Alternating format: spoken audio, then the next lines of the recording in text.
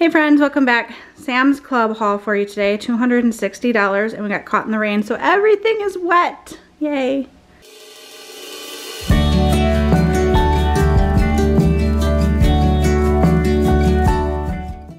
Starting in the back, got the variety pack of Members Mark chips for the kids and for lunches. Z-Bar pack for technically Jackson because he's pretty much the only one that eats those. Cascade for the dishwasher.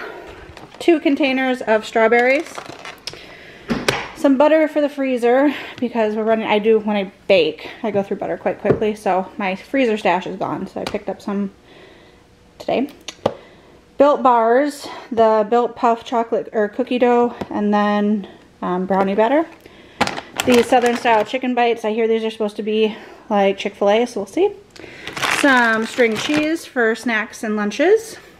Crunchmaster multi-grain crackers to go along with this Palmetto cheese spread. They were sampling this and Alice really liked it. Where's the front? There we go.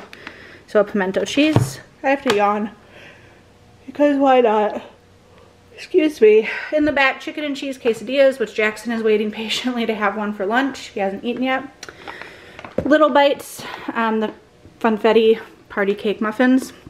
3-pack of Prego, what is this? Spaghetti sauce. Reese's dipped animal crackers, definitely an impulse purchase. These are amazing, these non-stone baked. There's 10 of them in here for like just under $6. They're great when you warm them up and put some butter on them. The Thin Addictives, cranberry, almond crisp, like biscotti type things. Wafers to go. This is 10 chocolate, 10 vanilla. I figured this would be good for park play dates and stuff coming up to just throw in lunch boxes. Same thing with these crackers. It's the 40 variety pack. Smart Food, sour cream and onion popcorn. 8 things of boba, the Joyba bubble tea, delicious popping boba. 4 mango passion fruit and 4 strawberry lemonade.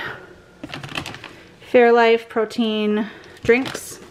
2-pack of the Soft and Good giant bread.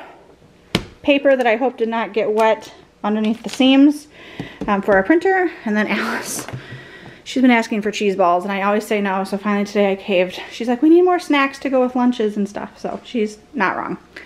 That is everything for today.